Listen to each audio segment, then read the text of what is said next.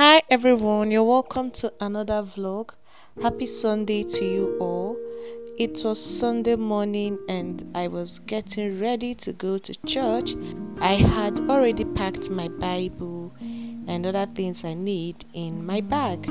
So I was here tying my scarf and getting ready to leave. So this is me putting on my wristwatch. And then something happened this morning. It was raining, it will rain and it will stop. It will rain and it will stop. And I didn't know what exactly to do.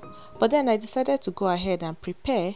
So as I was preparing, the rain started again, so I had to sit down and wait for a while. But finally I had to get up and go, even though the rain had not stopped completely. This was me going to church. At the point I had to board the bike.